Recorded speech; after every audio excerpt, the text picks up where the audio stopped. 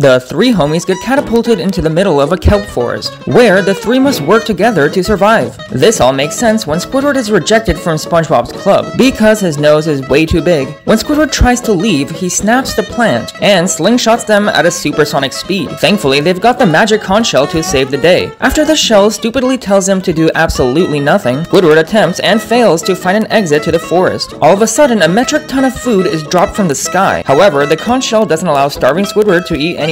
Finally, a rescuer arrives. But the rescuer is also a believer of the conch shell, which once again tells him to do absolutely nothing.